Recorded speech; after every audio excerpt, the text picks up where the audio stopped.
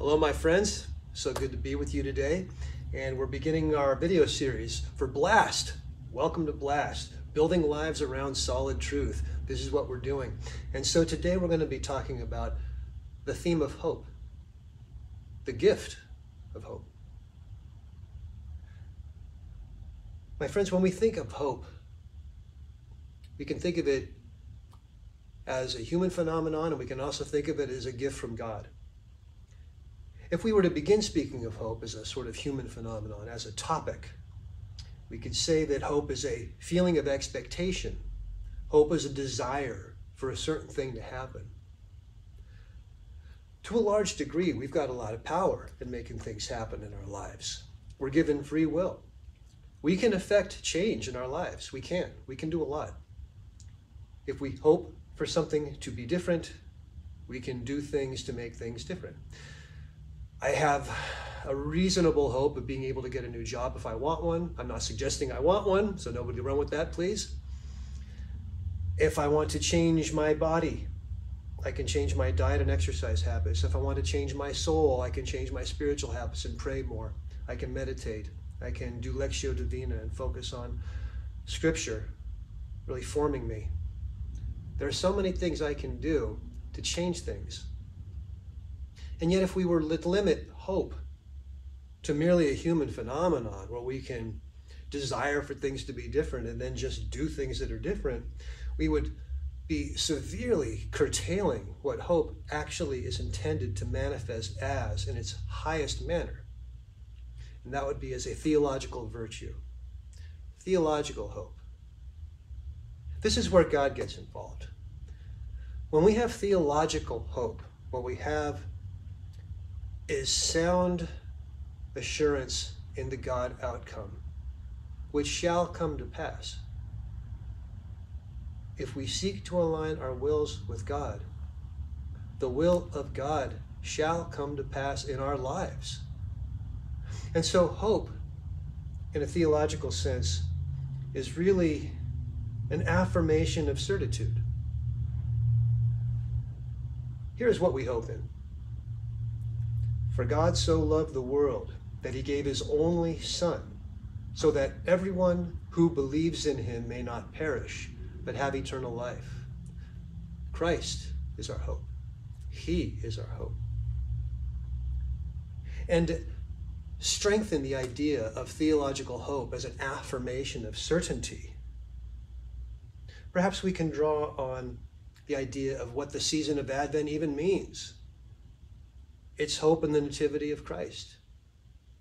It's preparation for the King of Kings and the Lord of Lords.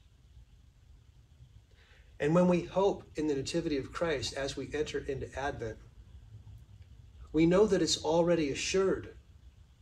For we have already contextually observed the incarnation of Christ ever since the Annunciation in March.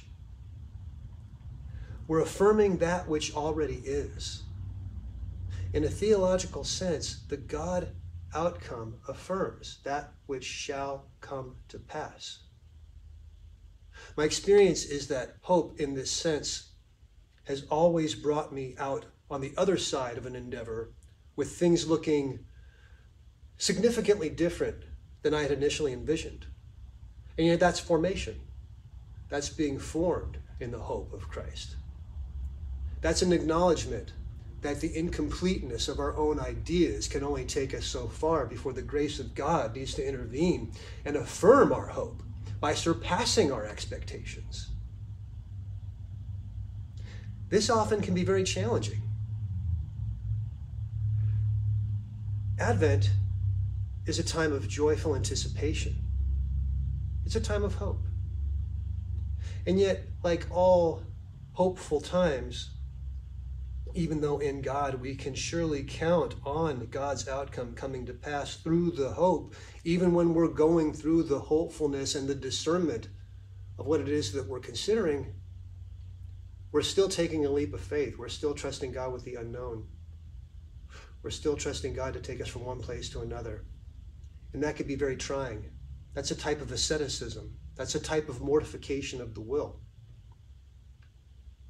We typically see Lent as this time of challenge where we sort of mortify ourselves and prepare ourselves through ascetic disciplines.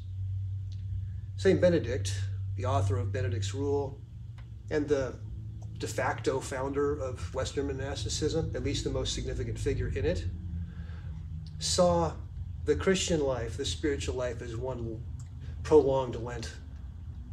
But then later on, in the Middle Ages, with the advent of the Cistercians and St. Bernard of Clairvaux, a doctor of the church, began to refer to the Christian life, the spiritual life, as a type of Advent. There is an ascesis, there is an asceticism, there is a discipline involved in waiting, a discipline involved in in-betweenness. And yet, it is the joyful anticipation of new life that sustains us. New life epitomized by a baby. New life epitomized by God coming into the world as such and allowing himself to be wrapped in swaddling clothes and placed in a manger. A manger, my friends, is a feeding trough for animals. This is an early Eucharistic, a very visceral Eucharistic image for us to consider. I think overall the big takeaway here for hope, in the theological sense in which we are presenting it, is that hope really is assuredness in the God outcome. We can hope in Christ's nativity because it's been in process since March, since the Annunciation. And we celebrate it every year without fail. Christ comes every year without fail. Christ affirms that which already is. At this point, it seems pertinent to provide a reading here from Romans. This is one of Paul's letters, and this represents a sort of mature faith. Let's listen to Romans 5, verses 1 through 5. Therefore, since we are justified by faith, we have peace with God through our Lord Jesus Christ, through whom we have obtained access to this grace in which we stand, and we boast in our hope of sharing the glory of God.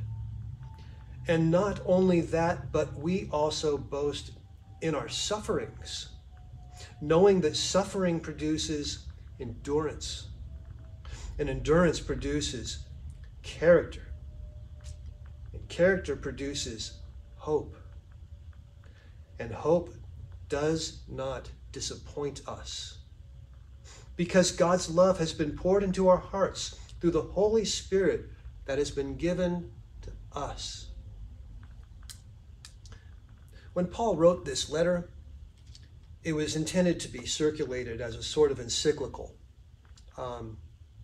It was meant to eventually arrive in Rome. Romans is Paul's summarization, his mature summa regarding his faith in Christ and his ancestors. This is his mature faith statement that he intends to be circulated throughout the world. Out of all of this, perhaps we can take away that hope consoles us, because when we have theological hope, we're not so much looking forward to something as we are remembering something and understanding that it's coming to pass. Not only do we remember God's goodness and power, we also accept his assurance that perseverance in faith inevitably leads to the fullness of God's outcome for our lives. My friends, our hope in this is guaranteed, because nothing can prevent this from happening. Blessed Advent to everyone. Thank you for joining us today, and we look forward to seeing you real soon. Amen.